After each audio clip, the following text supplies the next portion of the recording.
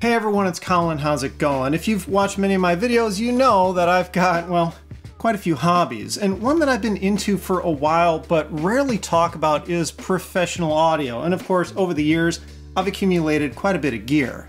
Lately, I've been getting into CAD and 3D printing though, so this time, let's combine the two and see if we can come up with a way to put some of my equipment on display.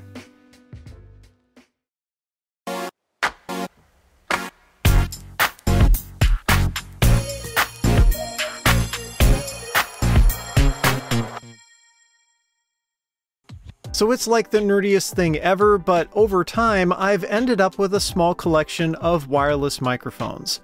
Most of them are either obsolete or work in a frequency range that's no longer allowed to be used.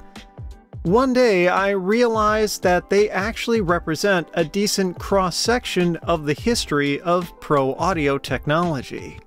It would be kinda cool to show them off somehow, so I decided I wanted to make something that would hang on the wall, kinda similar to how I built my Gameboy Color shadow box several years ago. A while back I had picked up a wooden cutting board from IKEA, and it seemed to be a good fit to act as the base. I could have cut down a piece of wood from the hardware store instead, but this option was quicker and cheaper. I figured that the best way to mount the mics would be with the kind of clips you'd use to put them on a stand, so I bought a bunch of generic ones off of eBay for a few bucks.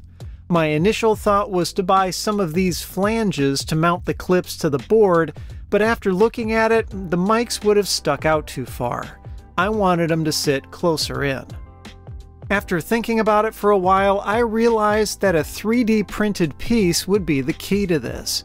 I used a free online 3D modeling tool called Tinkercad to put together a design for a custom mounting bracket that would work in conjunction with the clips I bought.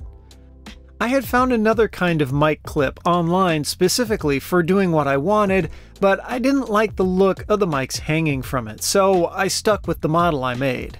Now, I don't actually have a 3D printer, but a generous viewer named Joel from Idaho offered to print these parts out for me. And I gotta say, they look great. To mount the board to the wall, I picked up some keyhole brackets.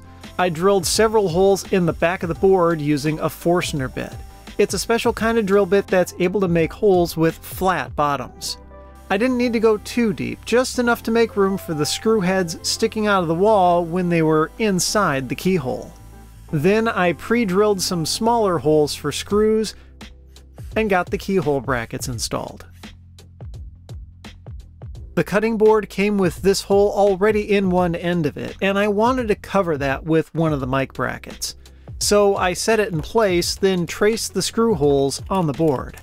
I could then take the measurements off of that to figure out where to put the rest of the brackets so they'd be evenly spaced. I got all of those screw holes pre-drilled to keep the wood from splitting, then attached the brackets. They work with just the top part of the mic clip, so I got those disassembled next. I cut down this tail part of the clip with a utility knife, which was pretty easy because the plastic is fairly flexible.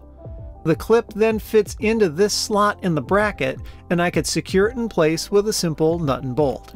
To my surprise, I got the dimensions of this right on the first try, which was a major relief.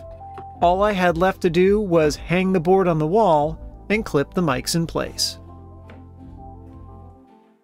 Now, I know you're thinking, dude, you're such a nerd, this project is useless, you're like the only person on the planet with a wireless mic collection.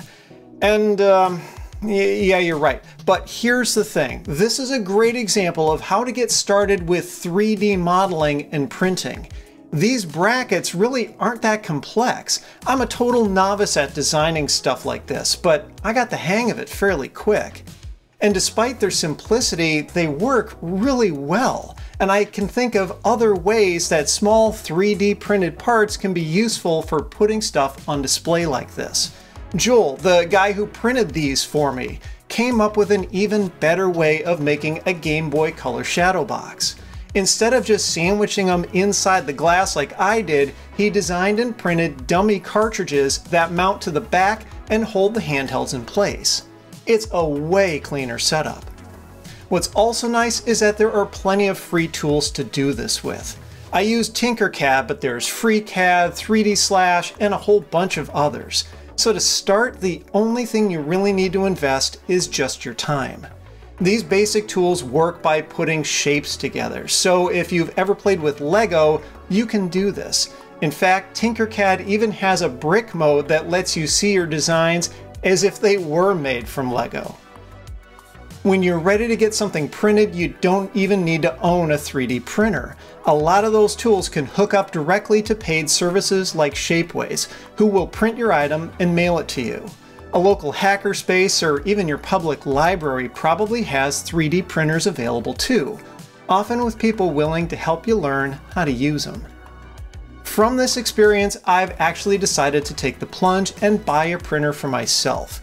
Now, I haven't received it yet, and I'm not really planning on producing videos about using it, but it's just so cool to go from an idea in my head to an item in my hand. And I'm sure that 3D printed parts will make their way into future project episodes. And if you think something like this looks cool, well, hopefully it'll provide some inspiration so you can put on display whatever nerdy thing you collect. If you liked the video, I'd appreciate a thumbs up and be sure to subscribe. You can follow me on Twitter and Instagram at thisdoesnotcomp. And as always, thanks for watching.